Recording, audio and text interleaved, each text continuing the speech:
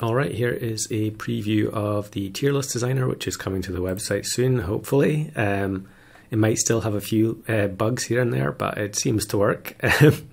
So the first thing you do is you pick which pack or set of pets or items that you want, because we've got food as well, to do the tier list for.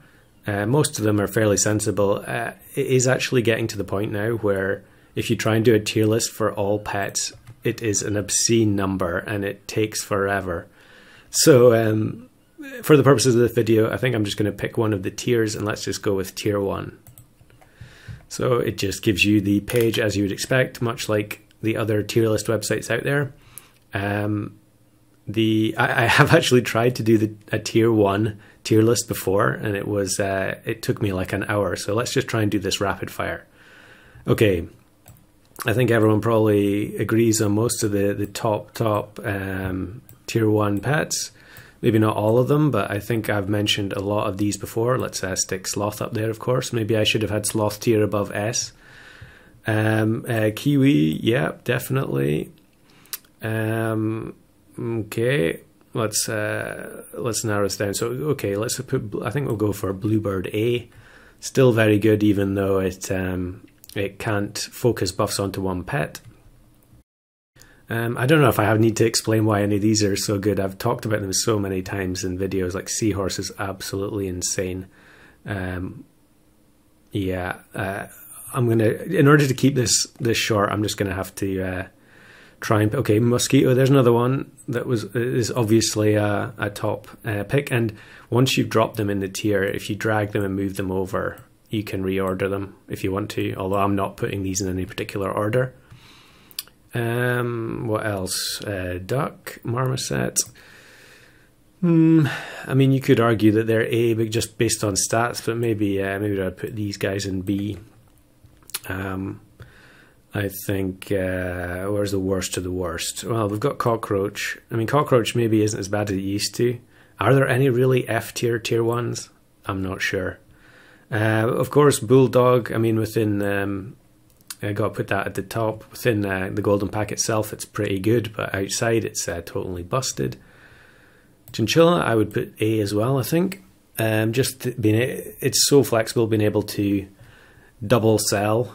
If you roll down to 1 gold, and then you can still double sell the Chinchilla and buy something else. But also, you can roll down to 2 gold, single sell, still have a 2 unit, and then buy something else. So very useful. Pig, I think Pig is not great on the early turns, but then when you get later on, it's great for buy selling, especially with things like Alpaca, increasing its value. I don't know. I know there's a lot of people that think Pig is really good, but I think because there's so many people playing Mosquito in turns 1 and 2, it's just you're practically throwing those early turns. Goose, yeah, probably pretty bad, I would say. Is it as bad as Cockroach? Maybe. Ability is pretty useless. It's okay in the Golden Pack where it's there to work with Bulldog and Silkmoth just to make the Bulldog even stronger, but I think in general pretty useless. Horse, I think I really rated Horse low last time, but it's fine. I mean, where would I put it? C maybe? As much as it's one of the most annoying units of the game, it is still pretty good early because, if you pair it with Cricket and Honey and Spider and so on, you're winning most of your rounds, I would say. Despite Mosquito potentially sniping it. I mean, you're going for level 2 horse as soon as possible anyway. I guess in that vein, you could probably put Cricket in here. I mean, Cricket in pack 1 is pretty good at the back with, Cricket last position, Ant middle position. But ultimately it just becomes an incredible liability when you're summoning an incredibly weak unit that then triggers Kangaroo and Camel and all the rest of the pets that benefit from it. I think Groundhog is pretty bad. But I think they've definitely made an effort in the Golden Pack to make the tier 1s pretty weak across the board, so that you're incentivized to replace them as soon as possible. and bad stat line, bad ability. Maybe Groundhog could go down here. I don't know. Let's just put it F so that something is in F. Magpie, I think Magpie's ability is pretty garbage. I know people have discovered recently that you can use it with Puppy and so on in customs or weeklies. Turn 1/4 stat line. Maybe Magpie Moth is okay, I guess. But yeah. However, as soon as you stack a couple of them together, once you get to level 2 Magpie, it's 3/5, which is pretty decent. But because the ability is so bad, you're not really going to want to keep it for any length of time. I don't know. Let's move on. What else? Ladybug. I think you could make a case for Ladybug still being S, but I'm just going to put it in A for just now. You can create an absolutely gigantic Ladybug in all sorts of ways, and there's not really any incentive to sell it. So I think that's definitely one of the stronger tier ones. Pillbug. I think Pillbug's very good. Being able to get permanent health scaling and target it onto specific units is good. I mean, the fact that it's every 2 turns is a bit irritating, but I think if it was every turn, it would be too good. So yeah, I think that's fair enough. I think Beetle, I'm going to put that in C based just on the stat line, or is it? Yeah, I think it's these two are better because even though their abilities aren't amazing, they're better than this because you don't want to be feeding the Beetle. It's a real waste of gold for a little bit of health on a unit that you then have to keep frozen in the shop and waste shop space. So I think we'll go C just now for that. Beaver. I think a lot of people rate Beaver as well for having 3 attack off the bat. I don't know, maybe it's justifiable to put it in the same tier as Duck. Hummingbird, I think, is A. I don't think very many people use it in custom packs, at least. But with three hummingbirds and 1 strawberry, you're getting, what is it, +6, +3 or something. And you'll find in pack 3 people just don't sell their hummingbird; they just keep it forever because the extra stats are so good. Chipmunk, I mean, similar to Beaver, it's 3/2. However, I mean, I think you can make a case that its ability is a lot better than Beaver's. Is it A? I think it could be A. If you get a level 2 Chipmunk and you pill a turtle onto the Chipmunk and then sell it, and you're getting 2 melons for 4 gold, and then you're recovering 2 gold from selling the Chipmunk, I mean, I think that is very good. I mean, maybe you could argue that it's A. The only thing is in the golden pack, I don't think it's quite so good because you're restricted on what you can give it. You can give it cherry early, but very quickly cherry becomes pretty useless. I guess there's eggplant. I don't know. Maybe I don't think in the golden pack you're keeping Chipmunk as long as you can justify keeping it in the other game modes. But I haven't spent a great amount of time thinking about this, so let's just leave it in A. Cone Snail, terrible stats. Okay ability, I guess. Especially within outside the golden pack, I don't think you ever see people using this, but inside golden pack, especially early, there's so few ways to get health. So having, permanent health. So having the Cone Snail on your team giving stats to the unit that you've got high attack on that you really want to have better health is pretty good, and obviously it pairs well with Bulldog. So, but I mean, 1-2 stats is rough. So I think we'll put that in C. Duckling. I don't know.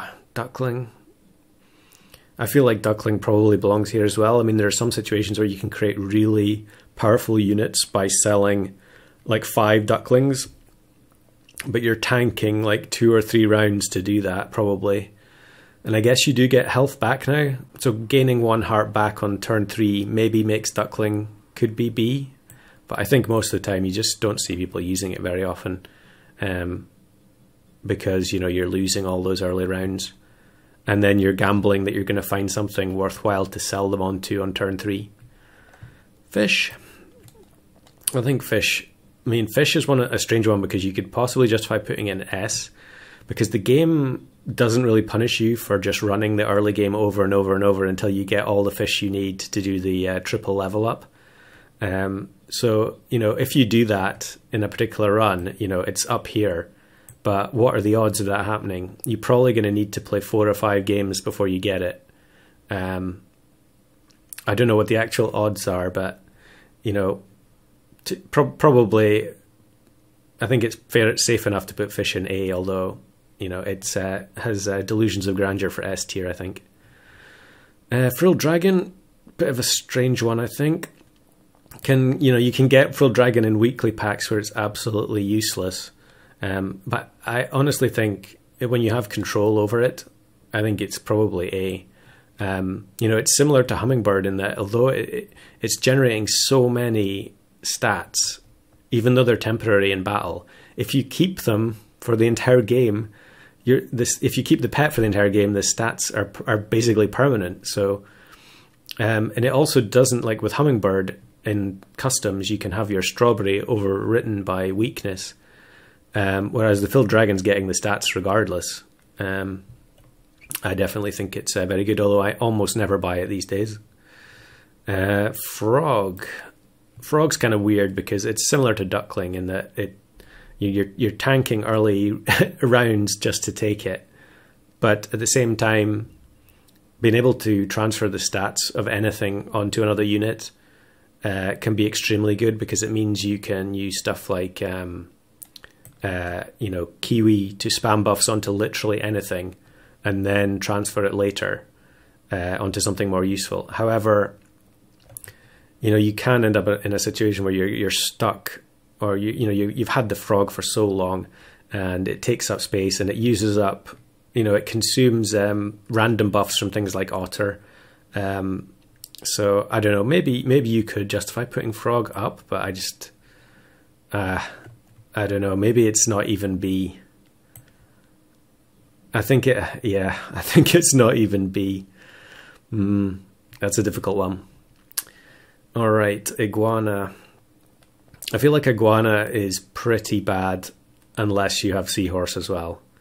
There's so few situations where it's going to be useful. Is it C? I mean, I guess I've got Horse and Cricket in C. I mean, like, Iguana level 1 can only kill Cricket, Bee, and Ant from Anteater. And they rapidly become, like, you almost never see them, especially in custom packs.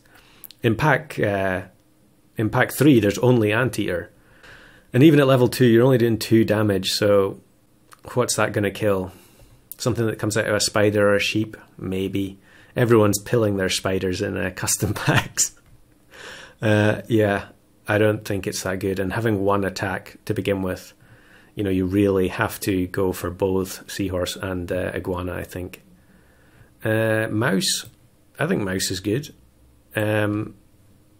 It's similar to Duckling in that you're tanking rounds just to take it at the beginning, but at least it has, I think, 2 attack 1 health is always better than 1 attack 2 health. Because at least you can trade 1 for 1 with teams that have like 3 fish or 3 kiwis or something that are going for investing in the future.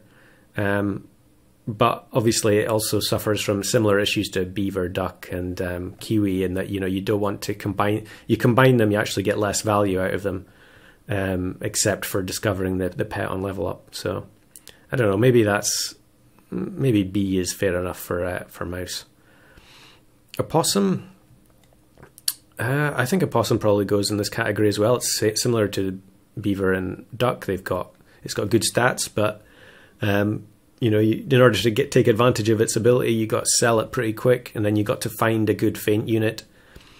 And then you've also got the problem of you could load up your pack with lots of feint units to make sure you've got something to sell onto, but then it's random. So if you've got multiple opossums, you would have to freeze your shop to only have 1 feint pet in it in order to stack all the buffs onto 1 pet.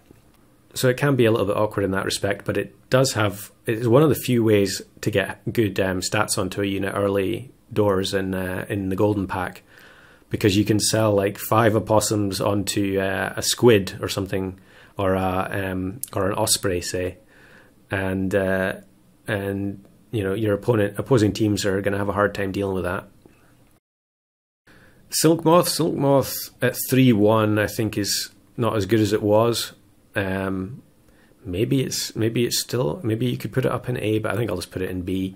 It basically exists to funnel stats into Bulldog or Opossum, so it is kind of, if you get 3 Silk Moths in the first turn, it's now completely useless, whereas in when they were 2-2, the Silk Moths could actually pass health to each other, because they could potentially survive a 1-attack hit. But I think that the stat change probably made sense, so it's not quite an auto take anymore. And finally, the Tamarin 2. I'm still not sure how to pronounce it. If it's Pied Tamarin, maybe. I need to look that up. Where does that go? 1-2 stat line, not great. I think on like turns 2 and 3, 2, 3, 4, its ability can be quite good, especially level 2 where you're spending 1 trumpet to do, 6 damage or something. You need some way of generating trumpets, so you're either having to take Groundhog, or you're having to look for Stilt, or you're having to buy Cherry, which feels really bad. I don't know, maybe it's not as bad as D, maybe it is a C. I don't know. Let's just wrap this up. There it is. That's how you use the new tier list designer. And if you have any ideas for other tier lists, if I just go back to the main screen, if you've got any other ideas for things you'd like to see here, tier lists that you can pick from, then just let me know and I'll add them in.